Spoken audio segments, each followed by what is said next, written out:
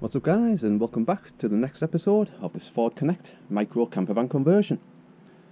So in the previous episode you saw me completing all the bodywork on the van and giving the van a full respray. I had to give the van a full respray because the van had some rust on the roof that needed to be taken care of, because I'm now going to be fitting a solar panel up on the roof of this little Ford Connect to basically give more than enough charging power that's ever going to be needed for inside this little campervan. The panel I'm going to be fitting is this nice large 250 watt panel. This is going to take up pretty much most of the roof space on the van, but it's not going to overhang or anything like that. I've made sure that it's nice, long enough but not too long to overhang where the roof slopes back down again. Now I do need to get this panel in place before I can then start doing any conversion work on the inside, because obviously I'm going to be bolting the panel down onto the roof, and I need to get the panel bolted in before I can then get all the insulation and the headlining back up onto the roof of the conversion. So that's what I'm going to be doing in today's episode. Now, if you're looking for anything that I'm going to be fitting in this episode, whether it's be the panel brackets, the Victron solar controller, anything like that, there'll be links in the description below. So just have a look for the links going out to eBay, where I've bought all of the equipment that I'm going to be fitting in this episode. So first things first, I'm going to get some of the brackets mounted onto the panel. Then I'll be able to get the panel up onto the roof and start drilling some holes to be able to get them mounted fully in onto the roof. So let's get some safety gear out, some tools out, start getting the mounting brackets onto the panel. Then, as I say, we'll get the panel up, we'll start drilling some holes and we'll get it fully secured. So let's get cracked on.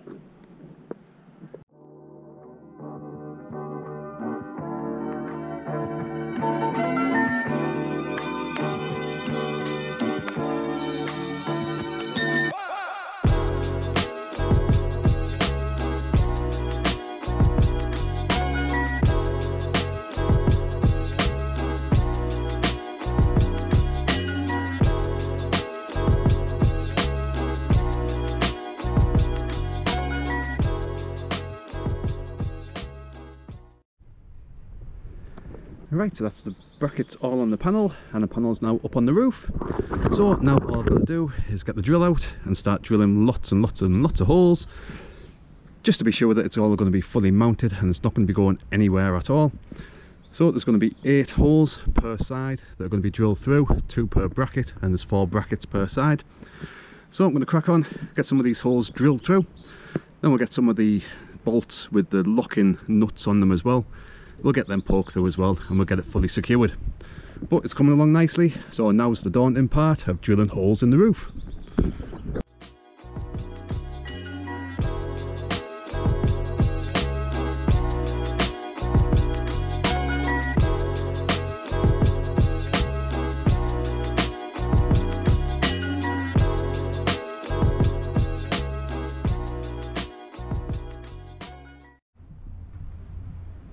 Right, so now all the holes are drilled through, all the way through the roof of the van as well. I'm now going to sandwich the brackets with some Tiger Seal, and that's really good, strong, waterproof adhesive as well. So I'm going to sandwich some of that in between the brackets and the roof, and then I'm also going to put another layer on top of the brackets when the bolts go through as well. So basically the holes are going to be double Tiger Sealed to be sure that there's not going to be any way any water is going to get in any of the holes. So first things first, as I say, I'm going to just lift the panel up slightly so I can get underneath all the brackets, put a nice big thick layer of the Tiger Seal in between the bracket and the roof. Then we'll go around getting all the bolts in place, again with more Tiger Seal as well. So let's get all of these holes sealed up, the panel in place, and get the bolts in place.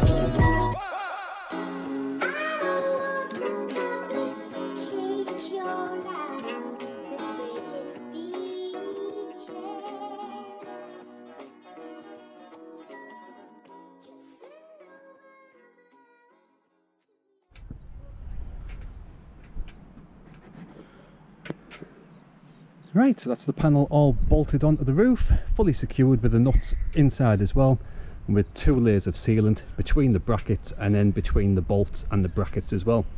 So those holes aren't going to be leaking water anytime soon. They're as waterproof as I can get them. So now I've got to feed the cables through the roof, and I've got an IP65 junction box for that. So I'm just going to drill one more hole through, feed the cables through, and we'll secure that junction box down again to make sure that that's going to be nice and watertight as well. So we're getting towards the end of the solar panel install, so let's get that IP65 junction box fitted in and get the cables fed through.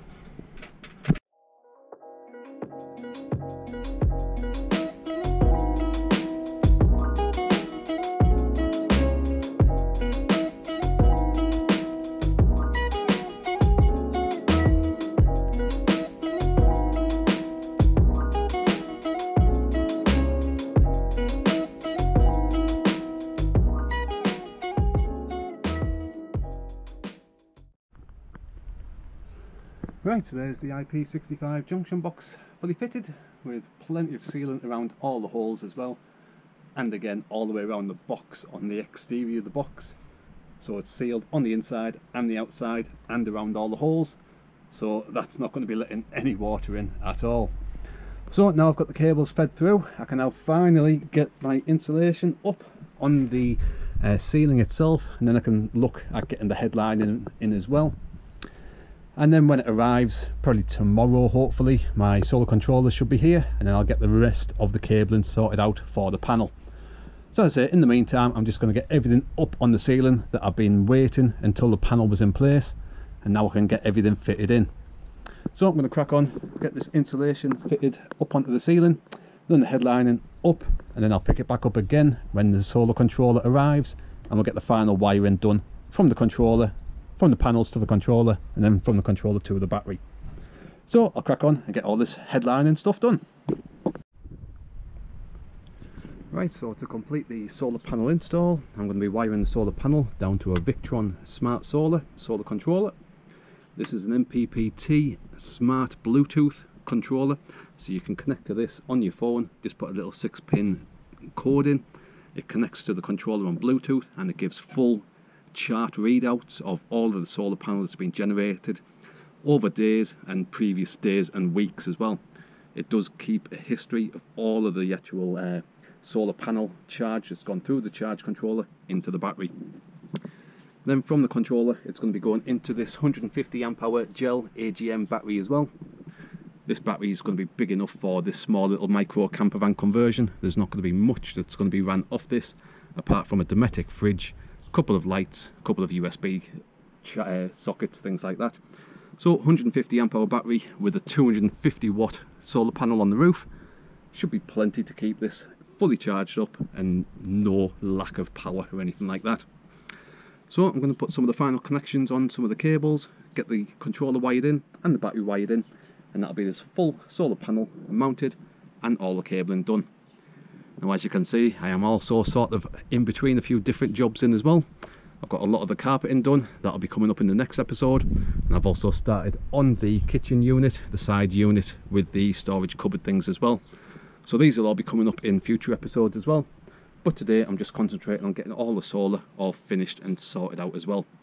So I'll get the final cables all connected to the controller and then to the battery. We'll pick it all up and we'll show you how much power it's generating through the solar panel, through the controller. Right, and that's the panel all basically wired in. As I am going to be changing this layout once the full cupboard's completed, because the solar panel is going to get mounted on one of the walls and the battery is also going to get moved into a more secure place. This is just for testing purposes more than anything else. But as you can see on the Victron Smart Bluetooth app, you can see it's drawing through 64 watts. It's pumping through over 4 amps into the battery, but it's not on a bulk charge. The battery's already quite charged as it is. That's why it's in the absorption state rather than the bulk. If it was bulk, then that 64 watts would probably be closer to 164, maybe even more than that. But obviously, because the battery's already got a lot of charge in it, it goes through 3 stages, from bulk to absorption to float. And float is basically just your trickle charge, and your absorption is in between your main bulk, where it's pumping through as much power as it can. and the absorption is getting it towards the float charge. But as you can see, that's all working there now. As I say, the solar controller's fully wired in, pumping through all of the power into the battery, and it all connects through the Victron Bluetooth smart solar control app as well. So if you're looking for any of the things that I've been fitting in this video, whether it's the 250 watt solar panels, the cabling, the solar controller, battery, things like that, I'll put links in the description below of the video. They'll go up to eBay, where I've bought pretty much everything that's going into this conversion. So as I say, if you're after the panel or the brackets, the solar controller, battery, cabling, anything like that, check the link in the description below and they'll go out to where I've bought all of these things. But as you can see, at least that is the solar panel fully connected up and working and putting through charge into the battery. That's the main thing. So now this is all in and fitted and I've got all the wiring in, I can crack on and finish the rest of the carpeting, the rest of the kitchen build as well. And as I say, these will be coming up in future episodes as well. But at least that's the solar panel fully mounted, fully tested, fully working. So that'll do it for this video.